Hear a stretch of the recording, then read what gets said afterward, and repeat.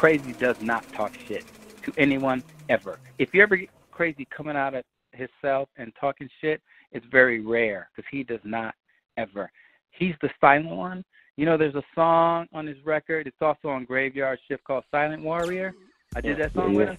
He is the silent warrior because if you can think, if you're already laying on the floor bleeding, that's Krayzie Bone. He already got you because he does not talk about it ever. But I remember, and this is for sure, I remember coming out of Chicago, huge, I think it was 97, 98, huge concert, right, at the big stadium in Chicago. And we had 7 tour buses. Always had that because, you know, 5 different members and 2 for dancers and 2 for gear, right? And so 7 tour buses. And I just remember niggas running.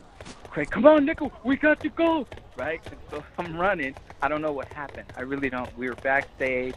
Somebody started shooting. I don't know. So I figured maybe there's a fight.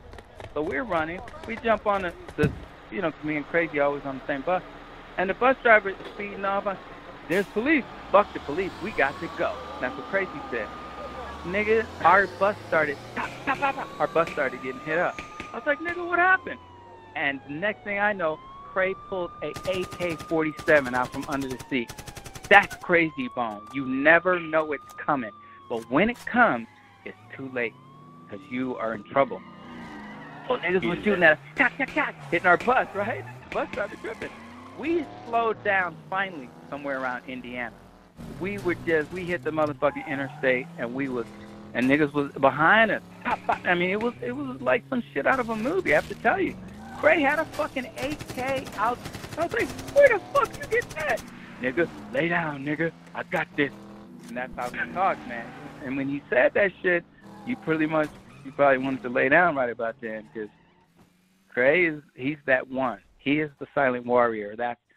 A lot of his lyrics are autobiographical. Krayzie Bone is that one. Well, you know, the song Heated Heavy, is that about that event right there?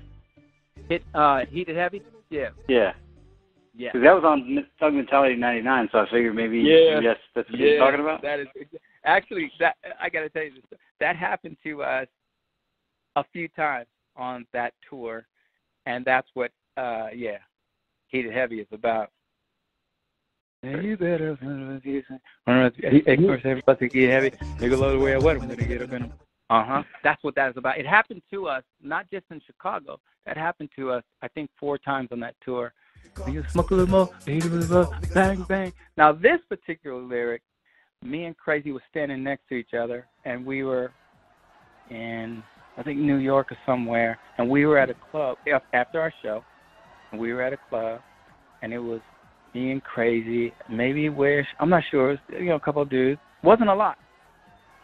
And what song is it? Well, Shoot the Club Up. That's what the song is, Shoot the Club Up. And this is what the song is about.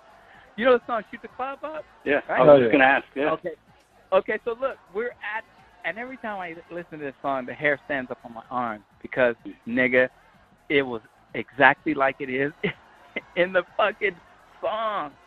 And so we're at this club, and the promoter will take you to the club, and there'd be girls and bottle serves and all this shit, right? And everybody's drinking.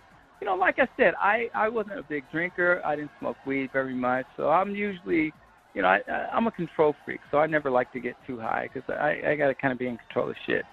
Craig, enjoyed drinking, smoking. I mean, there's always weed at Bone Thugs, right? And so I don't know who said what first, but that song popped off. Straight up, Shoot the Club Up, pop the fuck off in that club. And I see that club right now. And I think it's 98, 99. And I see the club right now. I can see like where everything is, the upstairs, the VIP service I can see it right now. Because when niggas start shooting, you're not quick to forget that shit. Because you could have died. And yeah, they came after us. Well, I don't say me, but when I say us, I'm with Krayzie Bone. You know what I'm saying? No matter what happens, we together and we got to take care of each other. But so yeah, they came after us. And I hear later on I think it was like Asul or some of the guys from Tupac's Outlaws, they was hanging with us a lot. And kind of like Asul was kind of a bodyguard and then, Rod J, who's one of Krayzie's brothers, so we had bodyguards with us. And so I hear later the full story. All I know is at the club, niggas is popping off and, you know, nigga, you better run. You know, it's just like running with the AK-47 and shoot the club up. And that's, all that shit is so real because I think back to those songs and I remember that they happened. And every time it happened, it was Krayzie Bone I was with. Yes, we eat red some, yes, we eat red some.